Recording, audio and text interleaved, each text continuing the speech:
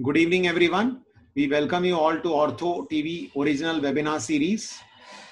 Today, we have with us Dr. Savyasachi Thakkar. He is based in US. He is attached to Johns Hopkins University and he is an arthroplasty surgeon. He is going to talk on kinematic alignment versus kinematic implants. And we also have our panelist with us, Dr. Gaurav Kanade. He is an assistant professor in D.Y. Patil Hospital and Medical College in Nerul, Navi Mumbai. So over to Dr. Savyasachi Thakkar to start the presentation. Thank you very much, Dr. Bijlani, for inviting me, and to Dr. Gaurav Kanade for moderating this session. Good morning to everyone in the United States and good evening to everyone in India. I hope that you all are safe. So today I'm going to be speaking about this concept in knee replacement or knee arthroplasty called kinematic alignment, which is a little bit different than the traditional Insol and Ranawat mediated mechanical alignment. And I'm also going to compare it to the newer generation of implants that are called kinematic implants to see which one is better, an alignment philosophy change or an implant change to restore anatomic function for total knee arthroplasty patients. My disclosures, so I work at the Johns Hopkins Hospital in Baltimore. We have several different hospitals between Baltimore and Washington, DC. And I'm also a consultant designer for OrthoAlign, which is a portable navigation system. So my objectives of this talk are, number one, to provide an overview of the various different alignment systems that we have available to us to align a total knee arthroplasty prosthesis today. The traditional is the mechanical alignment or sometimes also the anatomic alignment. The newer techniques are things like adjusted mechanical, kinematic, and then restricting our indications for kinematic alignment. Along with that, there has been this, this invention of new implants or this introduction of new implants, which are so-called kinematic implants because they are designed to restore the native kinematics of a knee. So some examples that I will be discussing today are rotating platform designs, medial pivot designs, an asymmetric design, and finally, a design which retains both the cruciate ligaments, the ACL and the PCL. So it's a bicruciate retaining design. Now, the idea of this talk is to compare alignment, to compare implants, and figure out what fits best for your practice in your hands. Because as a young arthroplasty surgeon, these debates and these challenges can be quite daunting to try and figure out the best possible path for patients. And the reason I bring this up, because unlike a total hip replacement, a total knee replacement has an 85 to 90% chance of success and about a 10 to 15% chance of failure and patient dissatisfaction with their surgery. So this is the holy grail. We don't know why some of these patients are failing, and maybe it's an alignment issue or an implant issue or both. So let's explore this with the current evidence. And this is my friend Charles Riviere, who's a French surgeon, a French trained surgeon who works now in London, United Kingdom. And he published this wonderful review on alignment options for total knee arthroplasty. And the reason we have to think about this is because there are some patients, especially a lot of patients in Europe. Professor Bellemans, Johan Bellemans in Belgium came up with this concept of constitutional varus. So there are some patients, especially soccer players, athletes, runners, who have this native varus deformity. Now, if you take that patient as shown here in the left, and you make them into a neutral systematic alignment technique as shown all the way here on the right of your screen, will that patient be happy or will they not be satisfied with their total knee prosthesis? So if you start with such a patient, you go all the way to the right, you see that there are two systematic alignment techniques that we have traditionally followed. The mechanical technique, which means that the implant, the axis of the implant is perpendicular to the mechanical axis, drawn from the center of the femoral head all the way down to the center of the knee to the center of the ankle. Or you could use an anatomically aligned technique with some femoral modification and put the joint line in a little bit of valgus. Then there are hybrid techniques in which you have restricted kinematic and adjusted mechanical by putting in some joint line obliquity. And finally, you have patient-specific techniques The most obvious patient-specific technique is a unicondylar knee arthroplasty because you're preserving your cruciate ligaments and your collateral ligaments and are really not supposed to perform any releases to balance the knee. So you're putting in an implant and just resurfacing the knee. Or you extend that to a total knee prosthesis, and that's known as a kinematic aligned knee with joint line obliquity. So let's formalize these definitions. A mechanically aligned knee, as we discussed, is perpendicular to the mechanical axis. The anatomic aligned knee has 2 to 3 degrees of joint line valgus built into it. In an adjusted mechanical model, you are undercorrecting that frontal plane or coronal plane to within 3 degrees. And you're doing that predominantly by modifying the femoral cuts. In a kinematically aligned knee, it's a purely bony procedure without any soft tissue releases, and you're keeping the patient where they came in. So it's a very patient-specific model.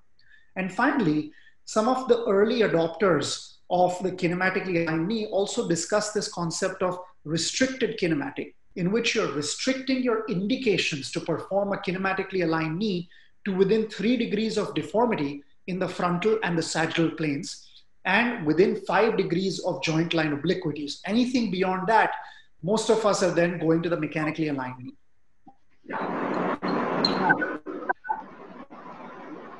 I think we have a little bit of feedback.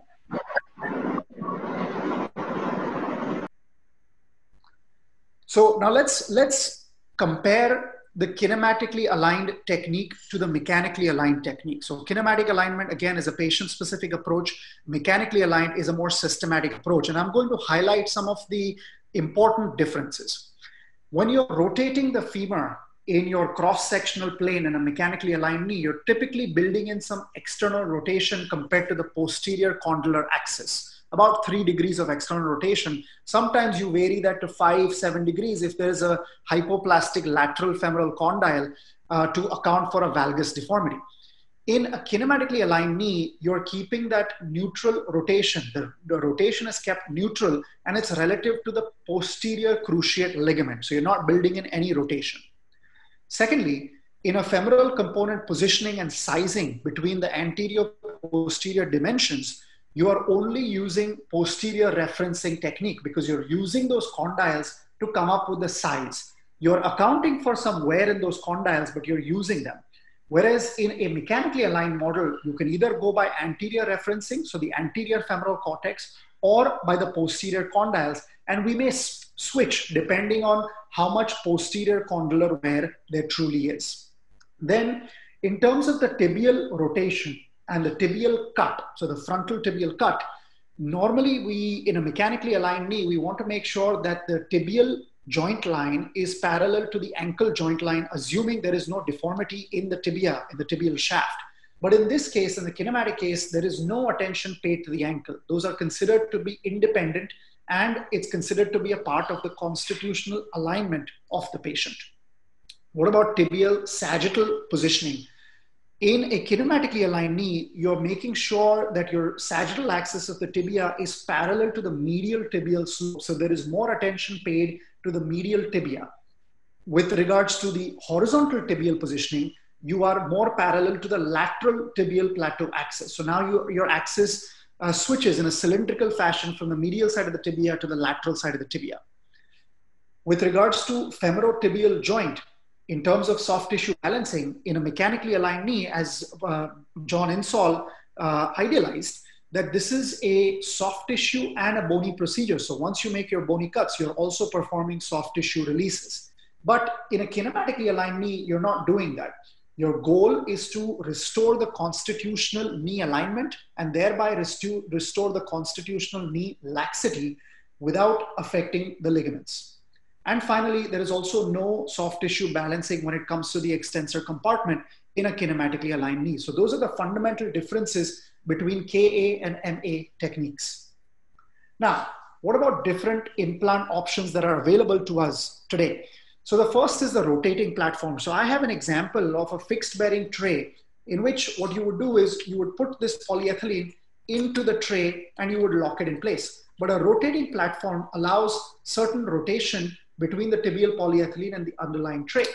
The reason this came about almost 10 to 15 years ago was to uncouple the translational and rotational forces. And there are two ways you can do this. One is by having a central pivot. So again, going back to my example, you can see this metal bearing here, and there is a central pivot along which the polyethylene will rotate. Or secondly, more like the Biomet Zimmer Oxford Unicorn Knee, there is a meniscal bearing. So there is a mobile meniscal bearing which allows for some uncoupling of rotational and translational forces. The second implant design is a medial pivot design. In this, the thought is that the medial articulation between the femur and the tibia is a more conforming articulation. It's more like a ball and socket joint with rolling and gliding and all these forces occurring in a ball and socket fashion like a total hip arthroplasty. However, the lateral side is the less conforming design. And some of that comes from the proximal tibial anatomy, because in the proximal tibia, the medial side has concavity, the lateral side has relative convexity. So there is more translational and sliding forces occurring on the lateral side. So this implant is designed to preserve a medial firm ball and socket type articulation and increase translational sliding forces laterally. So a little bit of lateral laxity. The third implant design that I'm going to discuss is an asymmetric design, and various companies like Smith & Nephew and Zimmer have really taken this to the next level and built in asymmetries when it comes to their newer total knee arthroplasty implants. So this is an example of a Smith & Nephew journey in which there are asymmetric distal femoral cuts, and correspondingly there is an asymmetric tibial polyethylene to preserve 3 degrees of varus at the joint line. So now you are putting everybody in 3 degrees of varus if you're doing a mechanically aligned knee with this type of prosthesis. But let's say you achieve kinematic alignment and you're putting them in 5, 7, 10 degrees of varus at the joint line, and you put in this prosthesis, all of a sudden you're building in 3 degrees additional varus into that because of the design of the prosthesis. So that really begs the question, should we be making our alignment cuts specific based on the patient type and the implant type, or should we keep that independent? The final design that I wanted to highlight is the bicruciate retaining design. Now, almost all of us, when we do a total knee arthroplasty, we are sacrificing the ACL. Some of us preserve the PCL, some of us sacrifice the PCL, some of us build in some kind of congruence into the polyethylene so as to minimize the function of the PCL. But the ACL is uniformly sacrificed. However, there is this iteration of the design from the 1960s to the 1990s. In 60s, it was the Gunston design. In 70s, Coventry came up with the geometric design. And then 90s, Townley came up with his design of a bicruciate retaining knee. Now, why do we care about preserving the anterior cruciate ligament? Most of us think that the proprioceptive function of a knee comes from their ACL. When the ACL is ruptured in an athlete, they suddenly lose the ability to control their knee until their quadriceps develops enough strength. So if we were to take that into a knee arthritis model, if we preserve the ACL for that patient, maybe, just maybe, the patient won't feel like they're dealing with an artificial implant. They may feel like they have their native knee. And that's why we are thinking about this type of implant. Now, when you look at these various different alignment variations or various different implants, we need to critically assess how they do. So what are some important performance metrics? The first question we should ask is the kinematic question. Are we truly restoring the kinematics of a native knee with a knee replacement surgery? I believe the answer is no, but there is some evidence showing some type of data that people may get some kinematic benefit by performing alignment specific operations. The second thing is, can patients walk, climb stairs, perform their activities of daily living better? And most importantly, do they have a forgotten joint score that is high? So a higher forgotten joint score means that you forget that you have a total knee arthroplasty. And finally, what is the effect of the implant and bone longevity? Alignment variations, putting an implant in 10 degrees of varus, what does that do to the actual polyethylene and what does that do to the underlying bone? So these are some things we have to critically assess for the various different implants that I mentioned and the alignment types that I mentioned. So first off, before we think about the kinematics of a total knee replacement, let's consider for a minute from our basic anatomy lessons, what is the native knee doing? What are the forces along a native knee? And as you can see, I have a knee model here. Most of us were taught to think that the knee is just a flexion extension device. It's more like a hinge, but now we note that there are rotational forces, there are translational forces, there are compression distraction forces. So as you can see here, there are 3 translational axes in a knee replacement or a native knee: anterior, posterior, medial, lateral, compression, distraction. And there are 3 rotational axes: flexion, extension, internal and external rotation, and varus and valgus. So let's look at different knee positions and kinematics and different types of activities that we frequently do. Well, first off, in the Asian population, deep flexion is considered to be absolutely paramount. So most patients are asking, can we preserve deep flexion? Well, in deep flexion, what happens is that there is more posterior translation of the lateral femur compared to the medial femur. And a net result of that is that there is external rotation of the femur and internal rotation of the tibia. In gait, what is most studied is the stance phase. When you're standing, there is more anterior translation of the lateral femoral and medial femoral condyles, and that's equal during flexion, and there is posterior translation during extension. So now there is a paradoxical shift compared to deep flexion. And why this happens is because of the ground reactive force. So this is Newton's third law. To every action, there is an equal and opposite reaction. So if you're putting your foot on the ground, all of a sudden the rotation of the femur relative to the tibia changes because of the ground reactive force, unless you're floating in a swimming pool or in space. Stairs. How do we do with stairs? And in this, most studies have looked at going upstairs. Very few studies have looked at going downstairs specifically for the knee. And what people have found is that there is equal translation anteriorly of the lateral femoral condyle and the medial femoral condyle. Sitting down and standing up from a chair or from a car is similar to deep flexion and extension. Running. How do knees do in running? So again, low speeds have been studied. It's very hard to study someone like Usain Bolt who's running that fast because our sensors are not that precise. In running at low speeds, there seems to be an anterior translation of the medial femoral condyle compared to the lateral femoral condyle during flexion, the flexion part of running. But this is dependent on how fast people run and how much of a slope gradient they have, whether they're going uphill, level ground, or going downhill. So as you can see, this is mind-boggling. The amount of complexity that a knee has is mind-boggling, and we have just scratched the surface. Total knee designs need to account for all these variations and account for this complexity to give you a satisfactory implant. So right off the bat, we are facing a very uphill task of designing an implant to come up with all these variations in knee kinematics. So let's look at how kinematics are restored or whether they're restored or not. So this was a Japanese study which looked at kinematics and contact forces with computer simulation. They had 3 models. First was a mechanically aligned total knee, then was a 3-degree kinematically aligned, so more of a restricted kinematically aligned total knee, in which the femur was in valgus and internal rotation, the tibia was also in varus and internal rotation. And finally, there was a 5-degree outlier. Let's say you cannot align it within the restricted kinematic and you have an outlier, then that's what they considered a 5-degree kinematic alignment outlier. And they used a cruciate retaining implant. So you kept the PCL in that implant.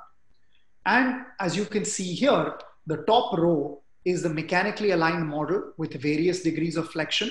And the bottom 2 rows are the kinematically aligned model. Red M is medial, blue L is lateral. So as you go through flexion in a mechanically aligned model, there is actually some internal rotation of the femur. In a kinematically aligned model, that seems to be matching the native kinematics of the knee, in which there is more translation posteriorly of the lateral femoral condyle compared to the medial femoral condyle. So at least that seems to be restoring the native knee kinematics. However, because of the femur internal rotation and valgus, there is patellar maltracking and lateral tilt, which occurs with a kinematically aligned model, as you can see with the various degrees of flexion going down these panels. So maybe the patellofemoral joint is not doing too well. What about the contact stresses? Well, this group also looked at that and they found that there were greater lateral patellofemoral contact stresses early in flexion in a kinematically aligned model. So these are again mechanically aligned, 3-degree kinematic and 5-degree kinematic, and these are contact pressures, red being the highest pressure. And you can see that there is more pressure in the kinematically aligned knee early on, and then in the mechanically aligned knee with deep flexion. What about tibial stresses? So again, you can imagine with a greater varus tilt of the tibia, and if the patient has a varus deformity, if you preserve that varus deformity, all of a sudden you're going to see more force through the medial aspect of the implant, as you can see in the kinematic model. In the mechanical aligned model, the importance is that that balance is kept intact. So there are more normal knee kinematics, but increased implant forces because of this kinematic alignment technique. Now, what about the mechanical alignment? Does that have reliable patellofemoral kinematics? So this was again Charles's study that he said, you know, what if you have mechanically aligned knee? Does that mean that patients and they have patella resurfacing? Do they have anterior pain or not? So a lot of them, a mechanically aligned knee patient will still have anterior knee pain. And patella motion, as we are realizing, is becoming complex because it's based on cochlear geometry. A lot of different implant designs have different cochlear geometry and also on the soft tissue restraints. So I think we still have some feedback. So the consideration is that should we look at distal femoral joint line obliquity or DFJLO to consider how the patellofemoral joint performs. So Charles looked at this, and what he found was, let's imagine 4 different patients with different kinds of joint line obliquity because of the deformity. You have valgus, 6 degrees, 3 degrees, neutral, and then 3 degrees of varus. Now this is going to be your distal femoral cut if you look at a mechanically aligned model. You also look at the posterior femoral cut in a mechanically aligned model, and now you realize that you uniformly perform 3 degrees of external rotation for all of these patients. There is going to be asymmetry between the posterior and distal femoral cut. So that is going to be a problem. We have a lot of feedback coming.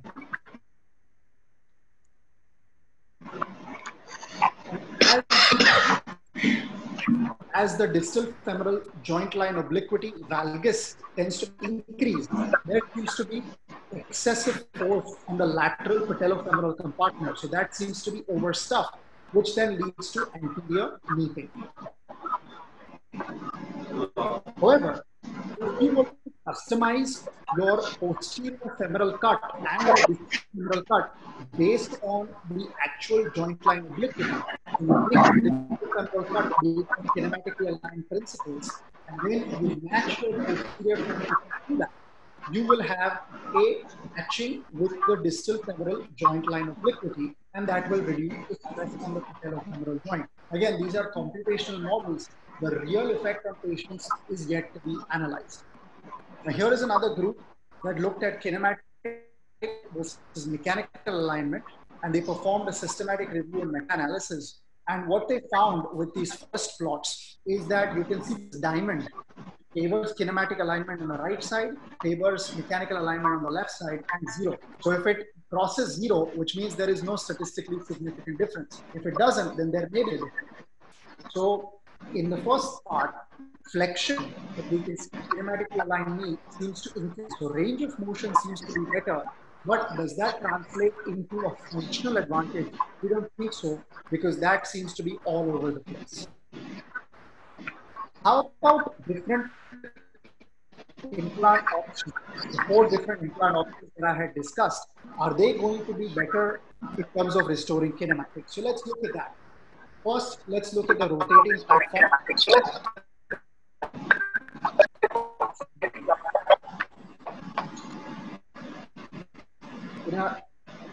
In a native knee,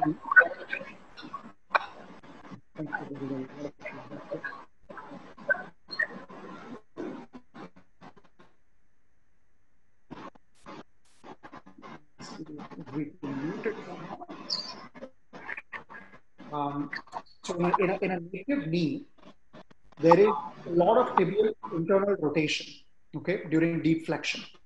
And there is a little bit of translation. With a rotating platform design, what we are noticing is that there is only about 7 degrees of rotation, not 10 to 15 degrees that normally occurs with the tibial internal rotation. But it's still better than a fixed bearing design in which you only have 4 or 5 degrees of rotation. So there seems to be some advantage in preserving the rotation with regards to preserving kinematics. Now, what about a rotating platform design in terms of revision? So Ritter's group looked at this in Indiana, and what they found was that a rotating platform design results in 40% less micromotion at the implant cement interface. And hopefully that results in better kinematics and better survival of revision implants. And I think, again, the data is relatively new, but at least there is a theoretical benefit to this principle. How about using a cruciate retaining versus a posterior stabilized design? There seems to be no difference when it comes to kinematics. They seem to be equally preserved if you're using a rotating platform design, CR or PS, with stair climbing. So there is some functional advantage to that kind of design. Look at the medial pivot. So the medial pivot, again, medially, it's tight. Laterally, it is loose. That's what the native knee feels like. And Meneghe's group in Indiana looked at this using a cruciate retaining and a cruciate substituting design and found that both of them behave like a medial pivot, essentially, if you do not balance the joint. So medial pivot, they found by itself may be too simple. What seems to be happening in knees which have an intact ACL is that early on, there is lateral pivoting, and later on, there is medial pivoting. So it's called the LLM, early lateral, late medial pivoting. It's a dual pivot mechanism to a knee, which seems to be the most favorable. The opposite, which is early medial pivoting and late lateral pivoting, seems to be the least favorable. So using this concept, what he said is, I'm going to use a CR and a CS polyethylene in a single radius implant design. And I'm not going to worry about the status of the PCL.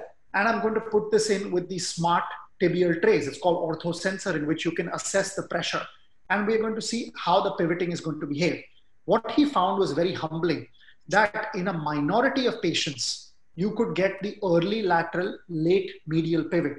In most patients, you got other kinematic patterns. So that seems to be very difficult to predict if you're going to put in a medial pivot knee, how it may end up behaving.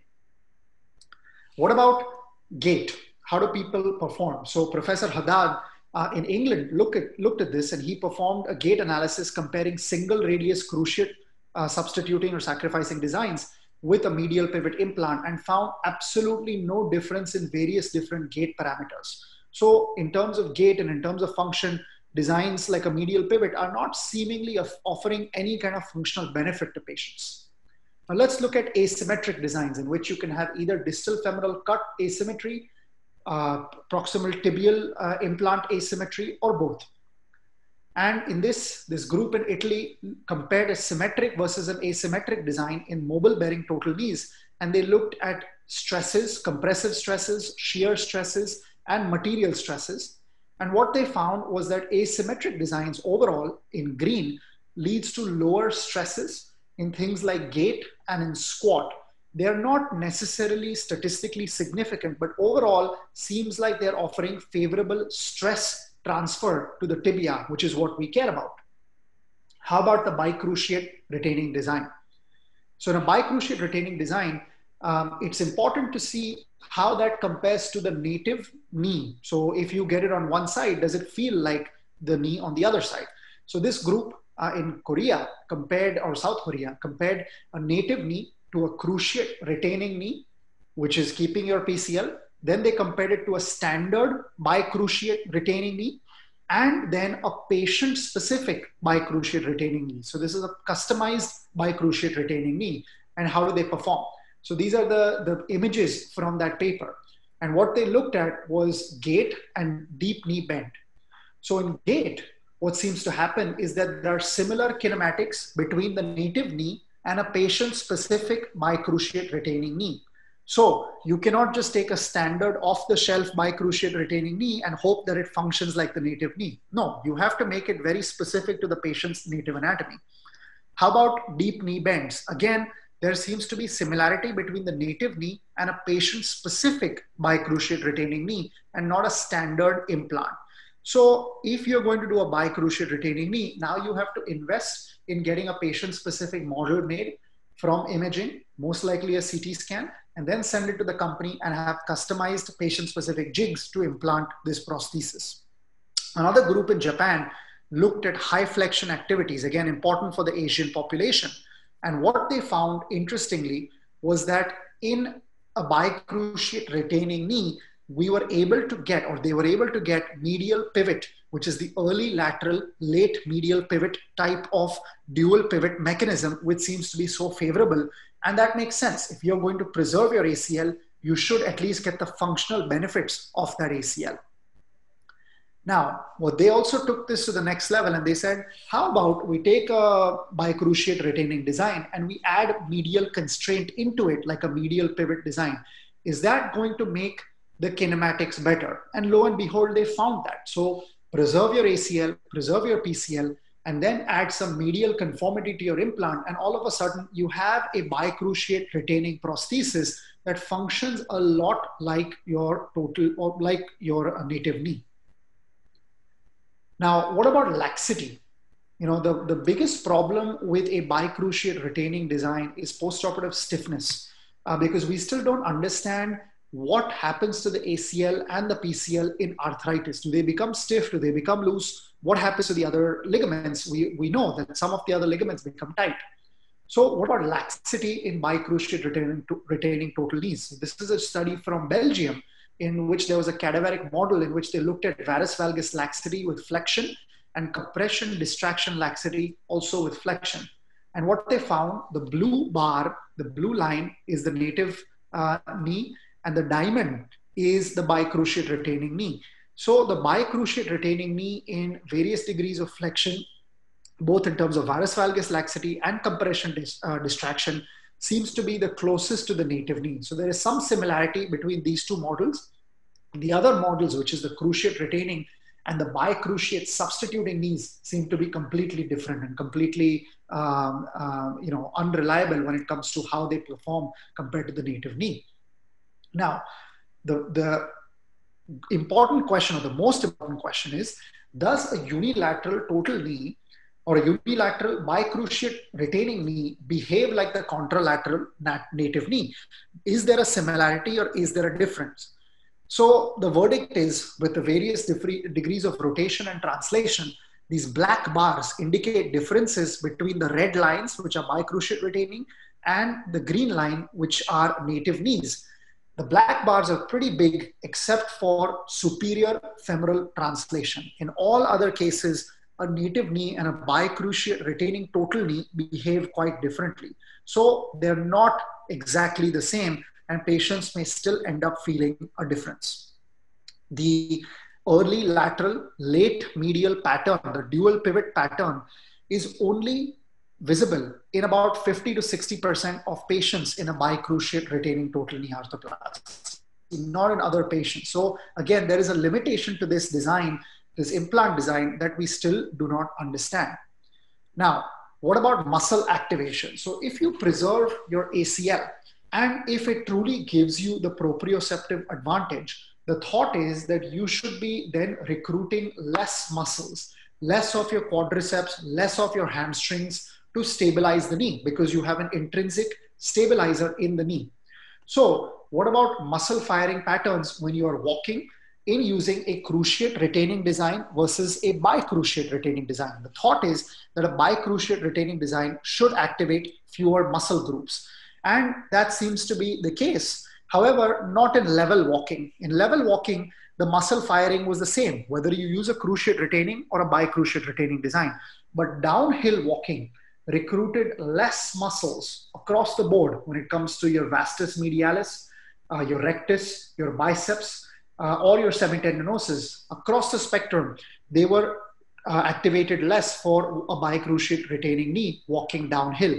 So this may be important for people living in mountainous areas, And when you look at that, the traditional patient in the United States may want to get out of their car, may want to run, may want to go to the local fast food or grocery store, but it's more level walking. But if you look at patients maybe in Himachal Pradesh or Switzerland, they have to do a lot of mountainous going up and downhill. And in them, there may be a functional benefit to using a bicruciate retaining knee. So that brings us to the $1 million question, or the million rupee question. Is natural kinematics equal to good function? Can you restore function by restoring the kinematics? Or is there a gap in that?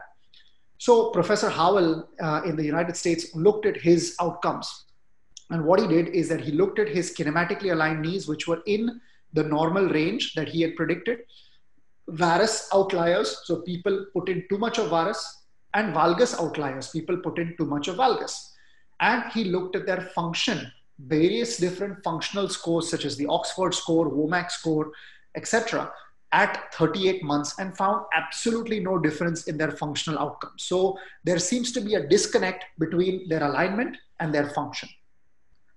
Also, he extrapolated this data and looked at his 10-year outcomes, whether they were in the range, varus outliers, valgus outliers, and again found absolutely no difference. There is no statistically significant difference. So that makes us think, how do we align these knees and whether or not they're going to have any functional benefit? Yes, sure, you can say that their function is good, but their function is also good with a mechanically aligned knee. So why should I be changing to kinematic alignment? This is a paper from South Korea, which again found absolutely no difference in function between kinematic and mechanically aligned knees with various different functional scores. And finally, this is meta-analysis and a systematic review, again, looking at those forest plots.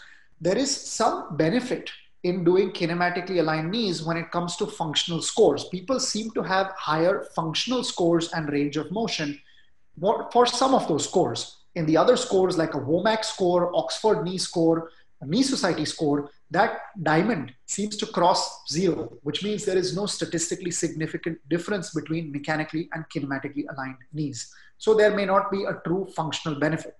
Now, this was an award-winning study from New Zealand that was presented at the Knee Society in 2016, in which they looked at kinematically aligned knees versus mechanically aligned knees and found various different functional scores. They looked at various different functional scores and found absolutely no benefit at 2 years, absolutely no difference, whether you did a good kinematically aligned knee or a good mechanically aligned knee. So absolutely no functional benefit. And the forgotten joint score was also the same. The Exeter group shows the same thing. There is no functional benefit when you look at all these various scores, European scores, time up and go, 2-minute distance test, absolutely no difference, whether you do a planned kinematic or a planned mechanical. Now, if you extend this and let's say that you don't follow your plan, all of a sudden you have an incorrect piece in the functional scores. So there is some disconnect between putting a knee where you think it is and then achieving the function that you want for that patient. And that's what we are most interested in. How about a rotating platform design? Does that lead to good function? So these are studies which looked at a cementless rotating platform design and a cemented rotating platform design and found that they are equal. They found that overall patients seem to do pretty good. And if you look at the functional scores, the numbers, the raw numbers, they are similar to a kinematically aligned group. Excuse me. But with the rotating platform designs, there is still grinding, there is still popping, there is still clicking. So patients still feel like they have a mechanical implant. They don't feel like it's natural. It's not how a native knee behaves. So there is still a limitation, and patients still report there is trouble getting out of a chair. There is trouble, with some of these mechanical symptoms in a knee replacement. Now, what about medial pivot designs? In medial pivot designs, as shown here in this graph, patients have said that most of them have felt that their knee felt to be normal. The other designs, so the non-medial pivot designs, fewer percentage of patients felt their knee to be normal. So there may be some benefit in having that medial constraint. However, when you look at the various different functional scores again in that, the feeling of a knee being normal does not make somebody more or less functional. I think that that is a higher level of understanding that we don't yet have about how a knee functions. A dual pivot pattern, again, seems to be very similar to the kinematics of a native knee, but functionally, there is no difference once again in the score. So that is frustrating for all of us that either do these studies, do these surgeries, or look at the literature, because if you don't have a functional benefit, why should you change what you are doing? Now, here are some other papers in Toronto, in Canada, which looked at this, Backstein's group, and they said that there was a slight favor towards a medial pivot design. Some patients seemed to like it better for some of the activities that they were doing. With regards to asymmetric designs and asymmetric inserts, there is only one study out there if you read the literature, and the function seems to be equal when it comes to symmetric versus asymmetric inserts. So again, no functional benefit. And when you extrapolate this data to bicruciate retaining designs, again, there seems to be a similar joint awareness. So, whether patients notice that they have a bicruciate retaining or a cruciate retaining really doesn't seem to alter. What seems to be important for a bicruciate retaining design is your posterior slope. If you make a mistake and put in too much posterior slope for these patients, that seems to load their ACL a lot more and can result in ACL rupture, which then leads to a poor functional outcome for these patients. So it's critical to pay importance to their design. Now, what about a custom bicruciate retaining design? So this is a paper by Professor Beckman's group in Stuttgart in Germany. And what they found is that they have pretty good outcomes with a custom patient-specific bicruciate retaining design. And they seem to have pretty good functional scores as well. The functional scores are also related to the forgotten joint score. So this is another paper out of Germany in which they looked at forgotten joint score. If you have a higher forgotten joint score, that means that you have forgotten you have a prosthesis. So they compared a bicruciate retaining design to a standard posterior stabilized total knee to a unicondylar total or a unicondylar knee arthroplasty, a partial knee replacement. And what they found was that a bicruciate retaining knee and a uni seem to have similar forgotten joint scores, but a posterior stabilized total knee seem to have lower forgotten joint scores. So there may be some benefit in forgetting that you have a total knee replacement if you use some of the newer designs, or if you apply kinematic principles such as a uni. And there is a thought, Professor Justin Cobb in the United Kingdom, he picks doing a medial uni, then a patellofemoral, and then a lateral uni over doing a total knee replacement. So there may be some thought in preserving the native architecture of the knee and just resurfacing the arthritic surfaces instead of replacing the entire knee.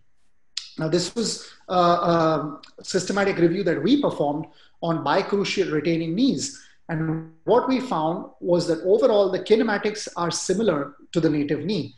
There is superior proprioception from that ACL compared to various different other types of total knee. But it is technically challenging. It's unreliable on how we perform these procedures. And functionally, you're no superior than a cruciate retaining total knee. So maybe it is a difficult surgery, but not necessarily validated in terms of functional outcomes.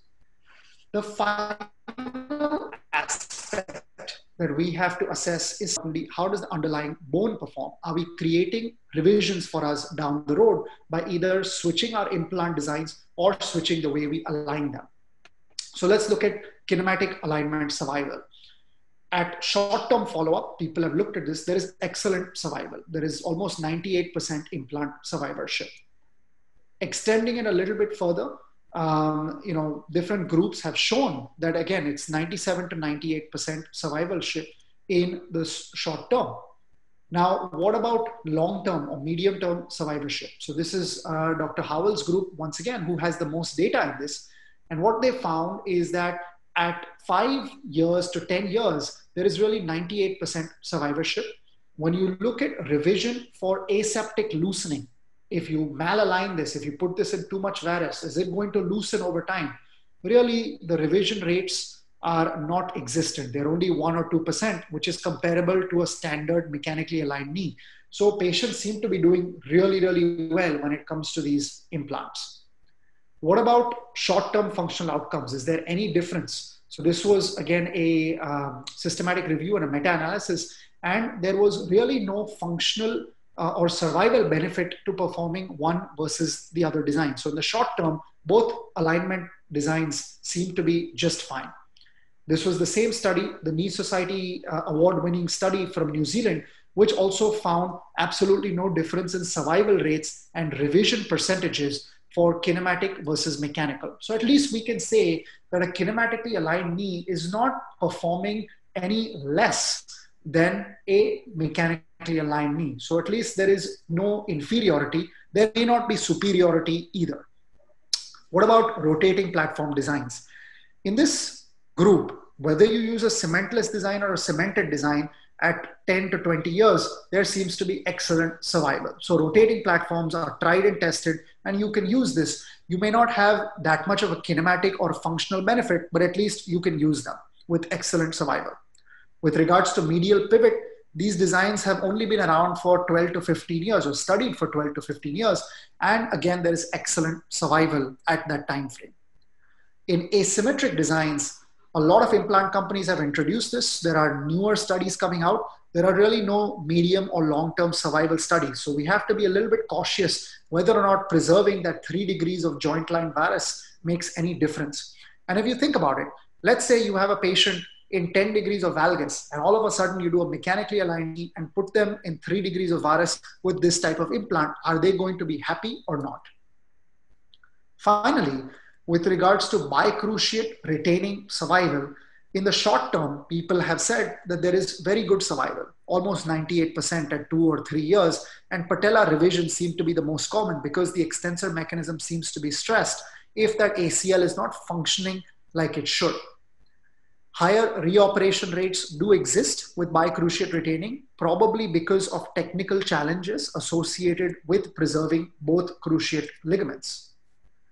However, some studies are more humbling with an 88% survival, so almost a 12% failure rate at 3 years. And that's a pretty high failure rate with a newer implant design.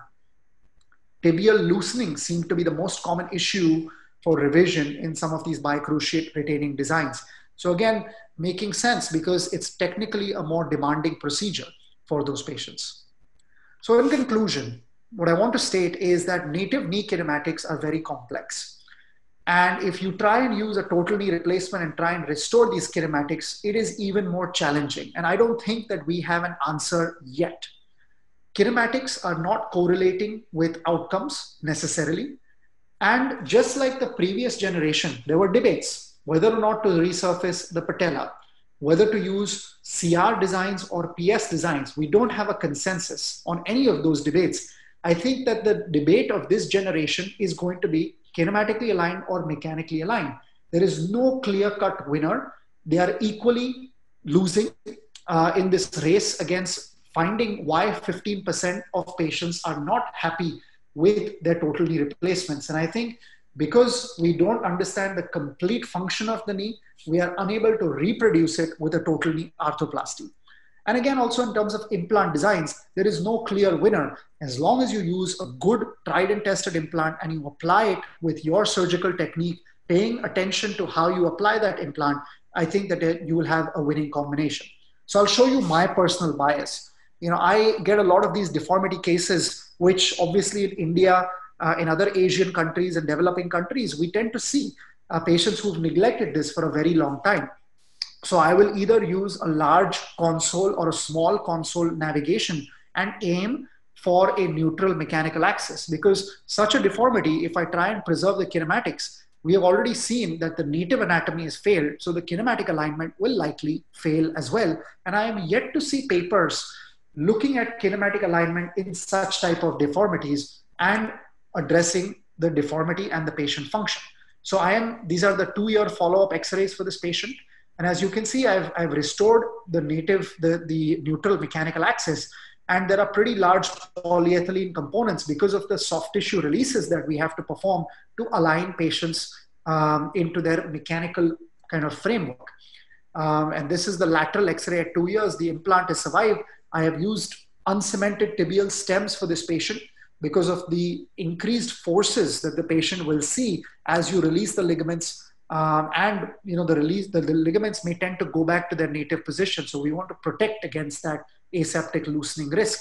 And this is a video of the patient just before her surgery, as you can see here, holding on to the edge of the stretcher, not being able to walk, not being able to cook, not being able to do anything for herself or her family. And this is the video of her walking at 2 years post-operatively.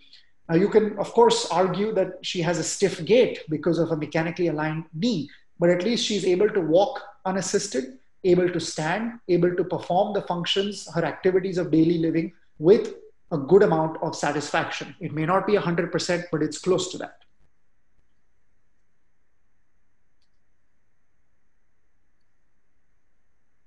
So with that, any questions that you may have?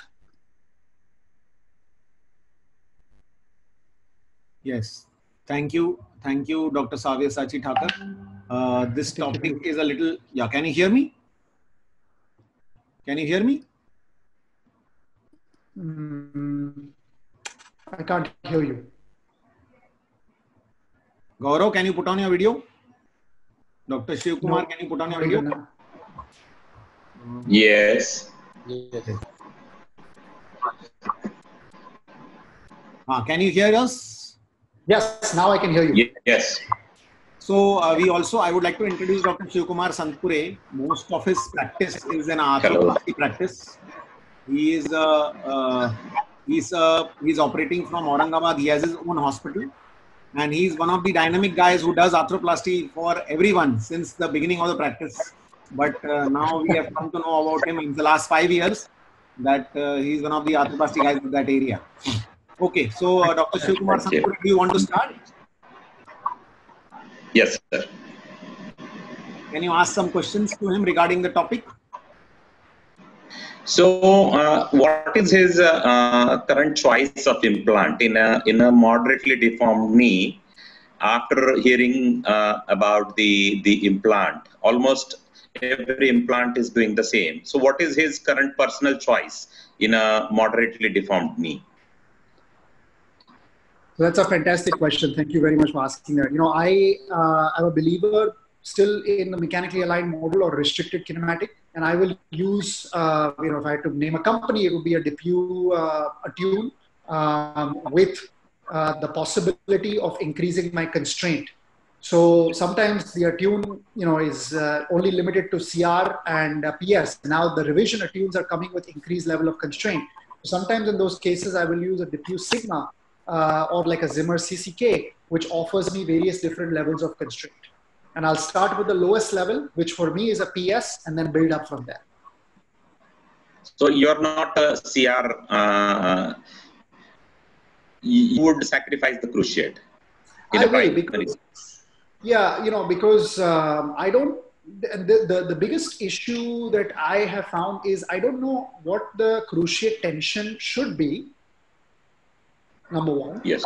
And it's difficult to balance that. And if it's an arthritic knee, then what happens with that? So, in my training, I kind of learned that if you are a CR person, nothing wrong with it, but you may have to deal with some cases of postoperative stiffness. And if you're a PS person, you may have to deal with some cases of postoperative instability.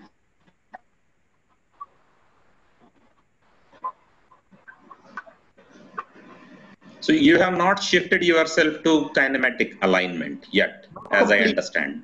Not completely. I am of the belief that I want to restore kinematics with the implant. So if I'm going to see somebody in a varus deformity of 5 to 10 degrees, I may perform slight releases on them. I may use the asymmetric implants like a Smith & Nephew Journey or a Zimmer Persona and preserve some equity in the body.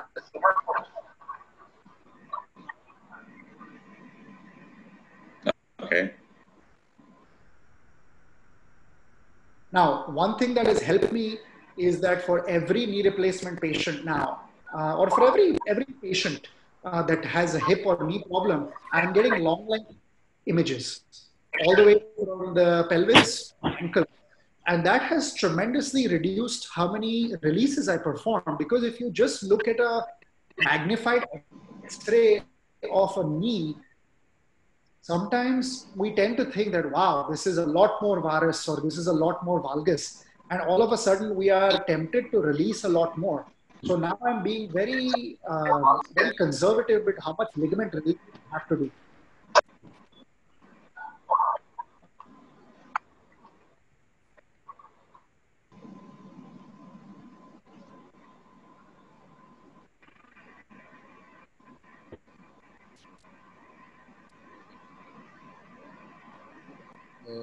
So, have you ever done the kinematic alignment in the valgus knee? Yes. Do you perform or is totally? In those cases, I still believe in performing a mechanically aligned knee. I have not done it in a valgus knee. And I haven't really seen much literature focused on that, quite honestly.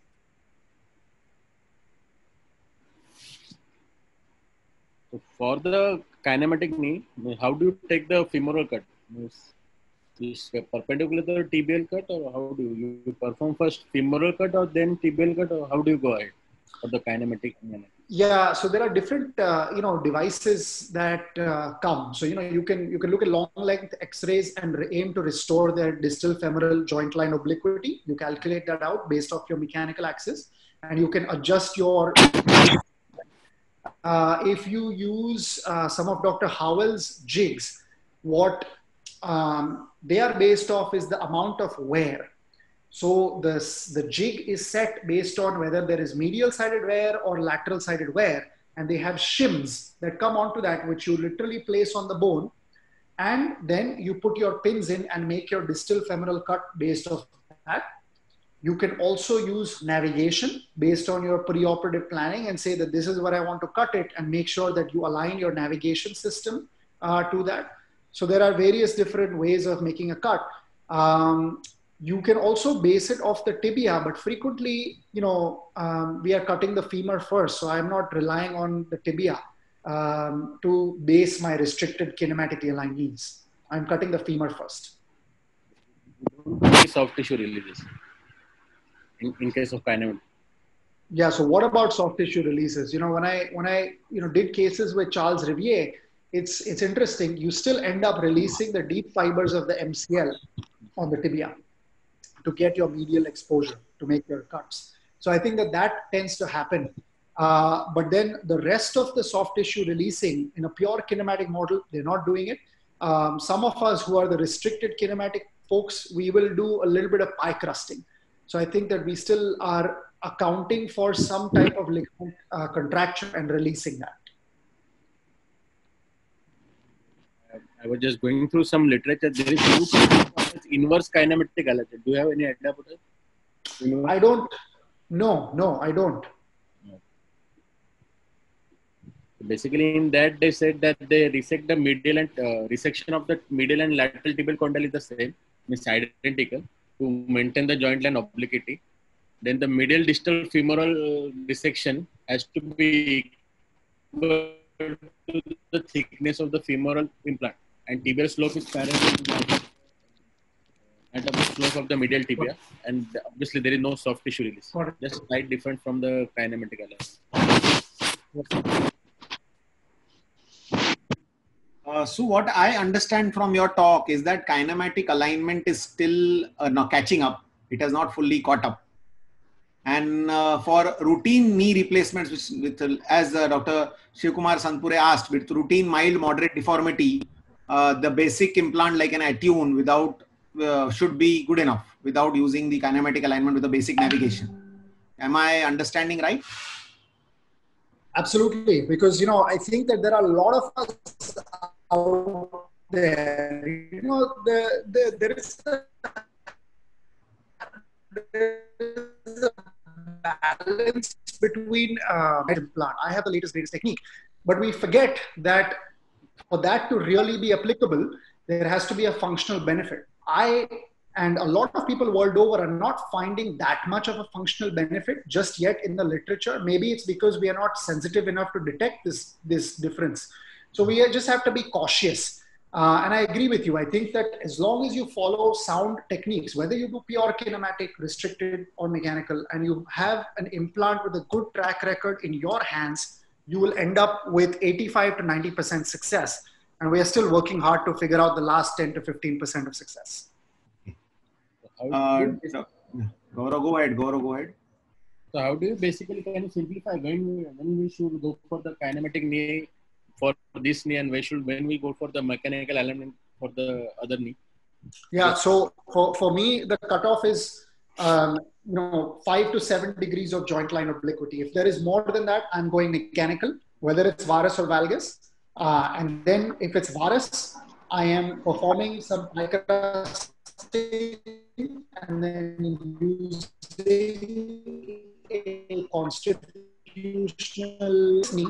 I will then perform some testing posterolaterally and around the IT band, and then I will put in a standard implant, like a symmetric implant.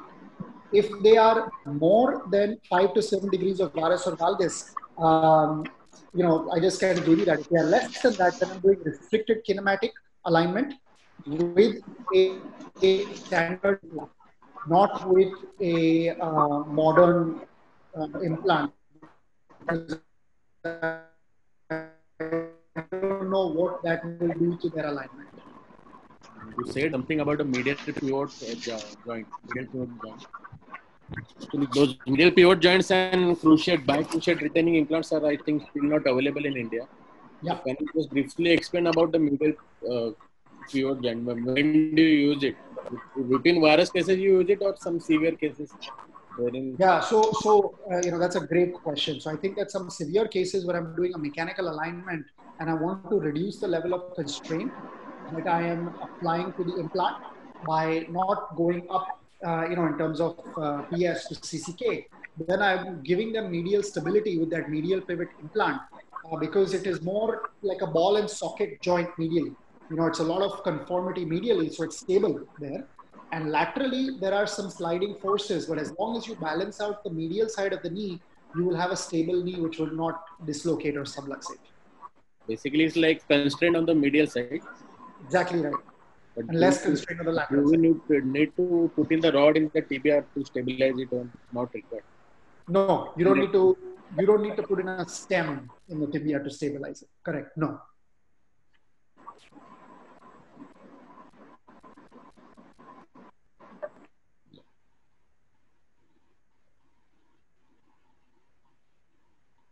A lot of these implants, newer generation implants, are obviously more expensive and technically more demanding. So I think that their uptake has not happened in many places. And even the Smith & Nephew bicruciate retaining implant, which is probably the most common one now, it is going out of favor because I think for the arthroplasty surgeon, it may be easier to do a medial uni, a lateral uni, and then a patellofemoral. Whether you do it in one setting or multiple different settings, if it needs, then to perform this bicruciate retaining, that seems to be more challenging.